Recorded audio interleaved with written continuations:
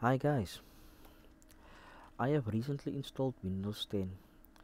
Now for the new PC beginners and for you who don't know, that when you right click on Windows icon right here, the context menu is appearing, and as you can see, control panel is not in our context menu.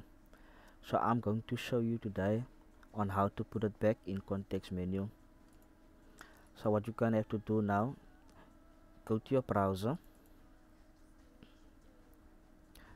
go to your search bar, type in WinX editor.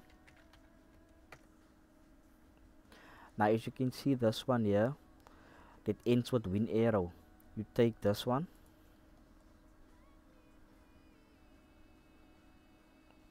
Now you scroll down. Now as you can see here, download WinX menu editor. Go down again till you see the link. Here is the link. Now what you can do is you can click only once on it. It will download automatically to your computer. But since I have a download manager installed to my PC, I'm gonna use that to do this for me.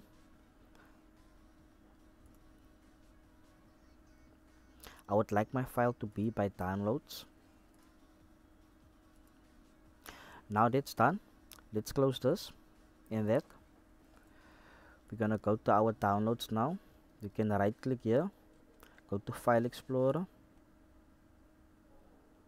Downloads. We're gonna extract this 2. We're gonna take this one and extract 2, and then we can delete this one.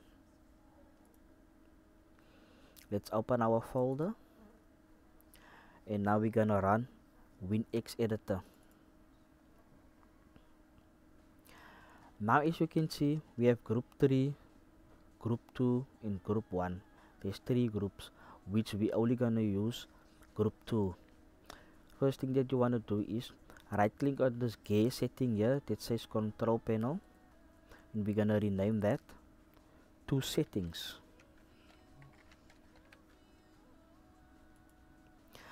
Now on group 2 here, you right click on there, go down to add, go down again here to add the control panel item.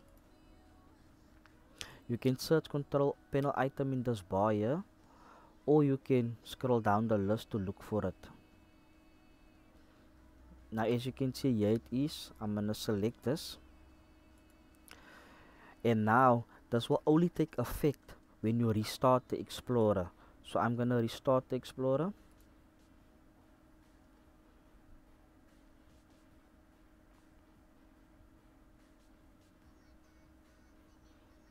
Okay, now that's done.